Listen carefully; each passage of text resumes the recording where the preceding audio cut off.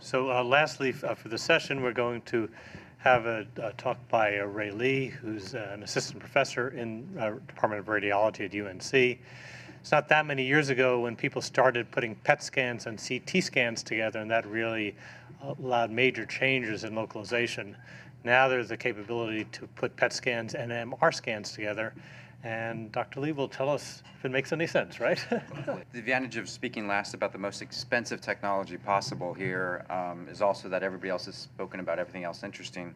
So I could literally take Dr. Heislip's and Dr. Wong's, put them together, and essentially I've got most of my talk. Thankfully, there's still some interesting things in terms of integration, and I want to thank the committee for allowing me the chance to talk about our new device that was just recently installed at the BRIC, a little less than, well, just this year, and the fourth in the nation, which is a full PET-MR scanner. We'll come back to that in a second. I'm very interested, as sort of the PhD side of me and also the MD side of me, in making sure that the imaging tools that we use can actually, or are of actual benefit to patients. And so, hence my title, since I often accuse the PhDs, including myself, that we're just looking for nails most of the time. So in terms of going with the tradition now of following the historical areas, or looking back at the history, the evolution of PET, of course, PET was invented in the 50s and 60s. Conventional devices didn't really start occurring until the late 1990s. Townsend and Nutt was credited for the first integrated PET-CT scanner. This is sort of at the early part of my PhD, and so during, actually, as I attended multiple RSNAs, our big radiology meeting, all of a sudden PET-CT was introduced in 2003.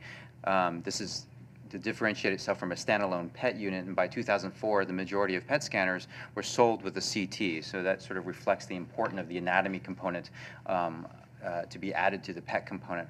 Practically, the other major reason, besides making it easy for us to interpret the images, is the attenuation correction that's needed by the PET in order to do quantitative PET imaging.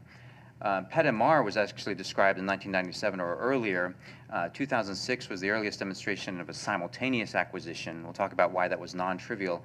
And 2011, of course, is the FDA approval of the fully integrated PET-MR system. I'm a little biased to our Siemens system because it is a fully integrated system, but you'll see why I think that's sort of important. Approaches to PET-MR, of course, first of all, that we can use a common patient table approach. The Philips Ingenuity TF device, which is one of the first sort of commercially available PET-MR combined systems, basically takes a patient table that you can slide onto the PET side here and then slide into the MR side of things. GE has proposed a similar system now with a PET-CT and MR, so one can argue if this is a PET-CT MR, now 3 modalities. But in essence, they do the exact same thing, which is basically that you have 2 physical systems. The advantage is that in terms of integration, you don't have many of the integration concerns physically, where the MR remains fully shielded. It shouldn't interact too much with the PET scanner, which is located far enough away. And in the grand scheme of things, while there's a lot of engineering involved, there's really minimal integration issues. And there shouldn't be any significant crosstalk between the 2 devices because you're never going to be acquiring from one device or the other device at the same time. Disadvantages, of course, in an era where space obviously remains important, all of a sudden you've got to take up 1 patient in an area where 2 scanners need to locally reside. You have to have the shielding considerations for both the nuclear medicine side, radioactive shielding, plus the MR shielding. That becomes very expensive and non-trivial for such a large area. And like I said, my bias is that this is not true simultaneous acquisition, so therefore are you really taking advantages of both modalities? To take a step back, what about performing simple fusion? We often obviously fuse the PET side of things with the CT that's automated in the workflow in the nuclear medicine reading room. But when we looked at it, we actually did a retrospective study with a medical student working closely with me and looked at, because I'm biased from the neuroradiology side of things, brains for which we happen to have enough of the PET portion covering the brain to be interesting. And so we went back and looked at a large number of studies to identify cases like this, and this is just one example. We have a T1 post-contrast MR image, the PET image, I've not included the CT, and then we fused them together. This took, after finding the actual cases, these are brain mets from the lung primary, But the actual time to do this was less than 5 minutes using existing software that's sitting right there on the computer on the nuclear medicine workstations. Obviously, in terms of cost to the institution, it's almost non-existent, and it just becomes either technologist or radiologist time.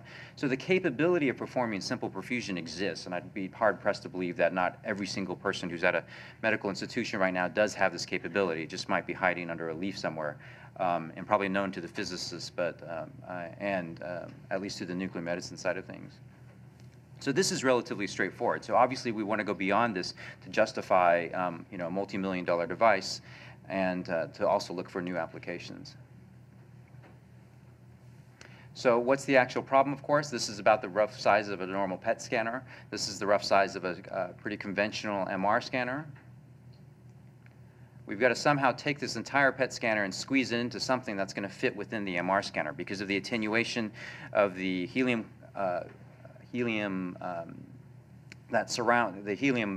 bottle that surrounds essentially the coils on the MR scanner. Obviously, we can't put the PET scanner surrounding the MR scanner, so that's the actual physical problem.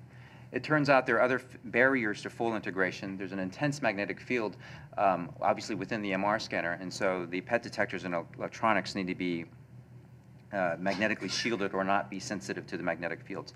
A huge issue, which probably will turn out to be the 800-pound gorilla in the room that people are paying attention to but trying not to talk about, is that we don't have great methods for PET attenuation correction. It turns out, even though that on the PET-CT side of things, normally we use the CT for the attenuation correction, but unfortunately we need to derive these for the MR sequences.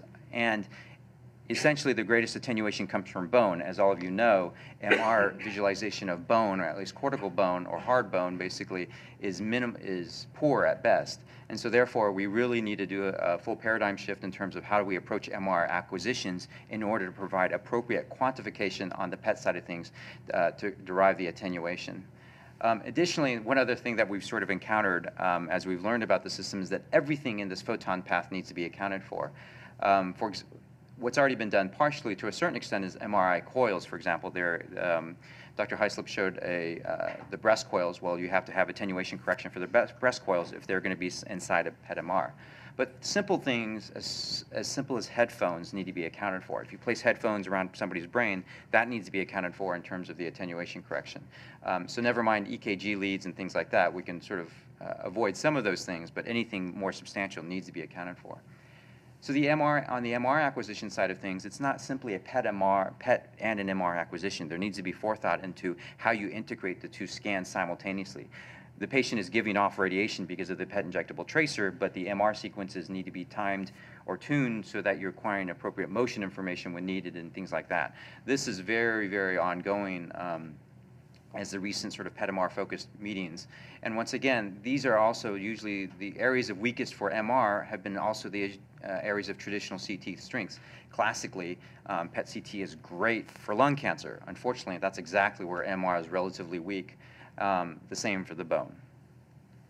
The key enabling technology that's allowed simultaneous acquisition of PET-MRs has really been these avalanche photodiodes. I'm not going to go heavy into the physics, but basically these can operate in a high field environment, and they're much smaller than conventional photomultiplier tubes. Typically, photomultiplier tubes are 4 to 5 inches long as a minimum, never mind the full support electronics.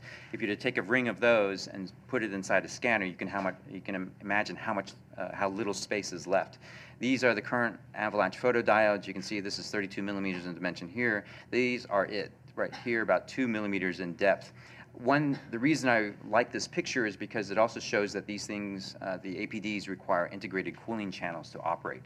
The MR is cooled itself, of course, because of the superconducting helium down near zero Kelvin, but unfortunately the APDs themselves also require cooling, and though not to as low a temperature, this has become a failure mode for many of the MR scanners that we've learned about.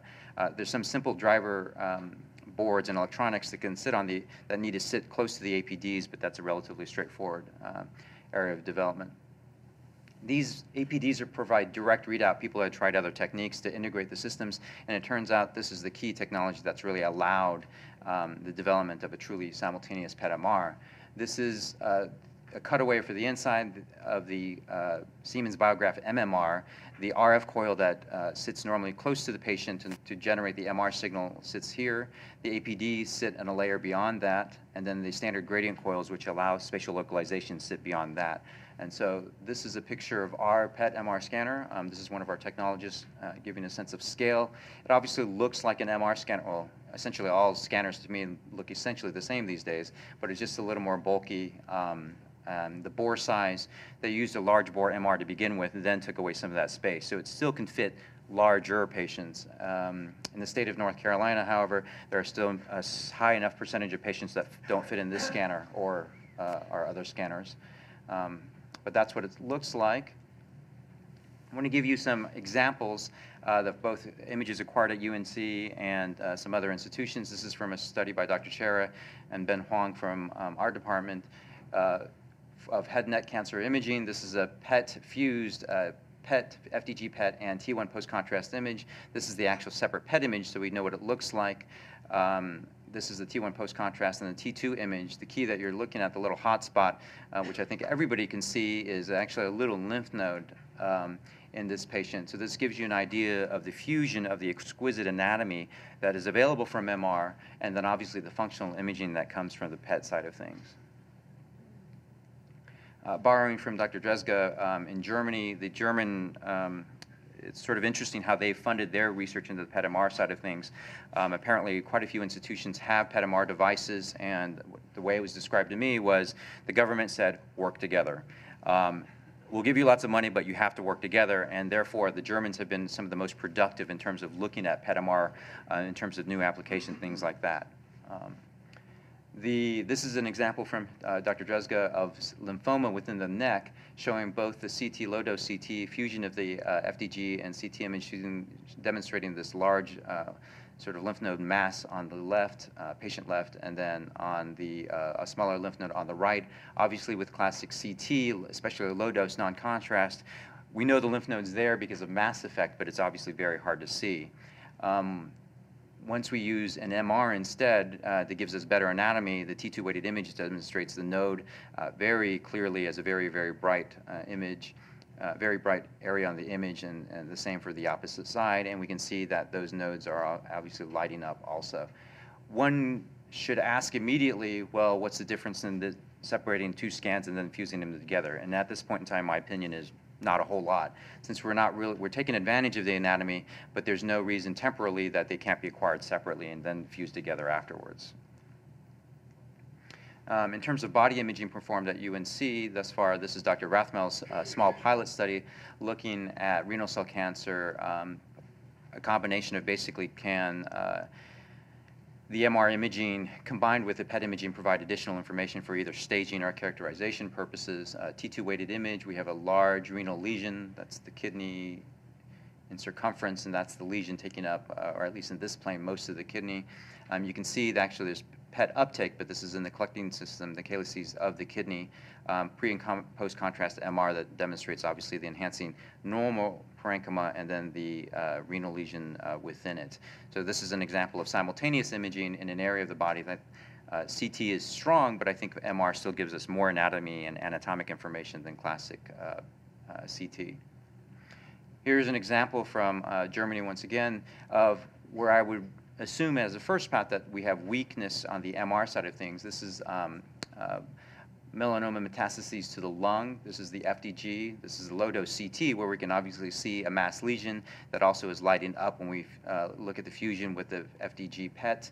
We can use some of the newer novel MR sequences that allow better lung imaging. Classically, obviously, we don't image the lung because of the susceptibility artifact, but because of the same sequences that allow us to image the bone better, also allows us to image the lung better, that the fusion image on the PET MR allows us to see the lesion almost just as well, I think, and clearly with the PET information that we know it's an active lesion and a lesion of concern. So I think from this aspect of things, actually, in terms of whole body screening, looking at some of the classic capabilities from the PET CT side of things, that MR isn't far behind, especially for screening for metastases, even across the body parts that are generally difficult for MR classically. Here's another example of how we can really, I think, start to take advantages of the MR side of things. This is just a stereoaxial image demonstrating a lesion at the left base of tongue. You can see how bright it is when it's fused with the MR PET. This gives us anatomy. On the CT side of things, you would just see slightly more bulky mass in this region, and this is a lesion better directly visualized. The advantage, of course, Dr. Heislop also alluded to, is that we can incorporate diffusion-weighted imaging and look at that and also get an idea that there's restricted diffusion, suggesting that there's a hypercellular mass in that region. So this is taking advantage of the additional capabilities that Dr. Heislop also alluded to, delivered by MR, and then enhancing that with functional information given by the PET. So I'm very glad Dr. Wong went through the tracers, so I don't need to. The two ones that we use most often are FDG and sodium fluoride for bone metastases. There's lots of other ones that are up and coming. Given the fights associated with Amivid, and that's an Alzheimer's imaging agent, I'm sort of wondering how long it'll be before we have these available on the clinical side and not for the research side of things. But I think there's still a lot of potential to look at looking at tumor progression and biomarkers of treatment effect using some of these agents. Thankfully, the neuroendocrine Dotatalk PET was already alluded to by Dr. Wong, which saves me time. But here's basically a conventional PET CT image where we see on the PET imaging with a neuroendocrine tumor that lights up brightly here. It's very, very hard to see by conventional CT. The fusion suggests that there's a lesion there, but that may not be sufficient for a surgeon to have a hard target.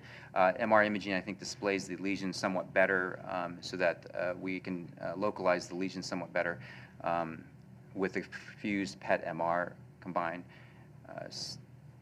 modality. I think this offers the surgeon somewhat more information, and obviously we have something to follow up with on the MR side of things also. But this is an example of using novel tracers in the PET-MR situation. So these are my 2 cents of the true nails in oncology. I'm speaking more broadly only because there's such a wide variety of sort of primary cancer specialties in the audience, but really, I think we really can use it to enhance some of the strengths of MR, take advantage of the strengths of MR combined with the physiologic information offered by the PET. First of all, soft tissue imaging, abdomen and pelvis classically are very strong strengths of MR. A lot of our initial studies that are being performed at UNC are going to focus on these areas.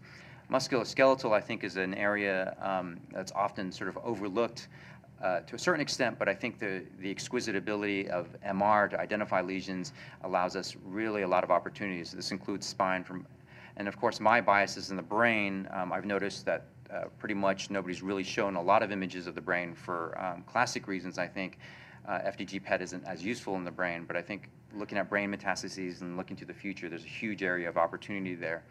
Partially because of this which is the blood-brain barrier, and that MR is exquisitely effective at measuring that directly. And so we can take that information and combine it with the PET kinetics and offer much more information by combining sort of the physiologic MR and the functional imaging of PET to really perform true quantitative imaging. The obvious application, I think, which unfortunately doesn't bill as well, is pediatric imaging. Essentially, the PET-MR removes the CT radiation dose completely, so therefore the total dose of the patient is roughly half. Obviously, if we're following up children again and again and again, this is a huge issue. One thing that's overlooked even by radiologists is that the age at which your radiation sensitivity drops to a flat line is actually at the age of 35. This is much higher than most people expect. There's a nice New England Journal article that talks about this, and I try to remind our residents whenever teaching basically that we need to be cognizant that radiation sensitivity falls at such a late age and not age 18 when our protocols change over to adult protocols. There's a trade-off of mildly increased scan time, but I think it's worth it for the reduced radiation dose. So I want us to avoid the nail syndrome. Obviously, a PET-MR is a very expensive device to have to upkeep on both sides of things. The tracers are very expensive, especially for the novel tracers. So we always have to ask ourselves, can simple fusion or advanced existing techniques answer the question? And I think in many cases, absolutely yes. I think as we try to push both fronts, we'll find areas where MR may be sufficient, used in a particular way, and the same for novel PET tracers. Simultaneous PET-MR should not simply be the addition of PET plus MR. I think it should be much greater than that, and obviously we want to be somewhat greater than, the whole should be somewhat greater than the sum of the parts here. There should be, I think, appropriate integration of imaging into trials. I think that's one area where radiologists need to take a much more active role in helping incorporate them in sort of incorporating the useful information that we can deliver, and also providing sort of some logic testing in terms of will radiology or something that we're doing actually answer that question. An important area really that needs to be addressed more carefully, Dr. Wong alluded to it, but even more so for PET-MR, is quantification and specifically the attenuation correction error that needs to be done. There's a lot of good work in areas that aren't close to bone, but at the skull base, areas that I'm specifically interested in, the spine and things like that, quantification remains a major issue. Some practical considerations, billing, how do we charge for a PET-MR? That's a very big question on our side of things right now. There's a lot of education, I think, for complex modalities, as we're sort of learning at our institution. There's patient comfort. I showed Amber without the coils on it, but this is what she actually looks like when she's getting ready for the PET-MR. So you can see it looks like she's completely mummified. And there's obviously a need for a source of tracers, either an on-site cyclotron or a commercial source. So these are just some of the things that we need to consider. I want to quickly acknowledge Dr. Lin, the director of the BRIC, and Dr. Ann for her contributions on the MR side of things. Bryce Kessler has been doing the hard work on the fusion, and the BRIC staff for their work on trying to get our system up and running. Thank you.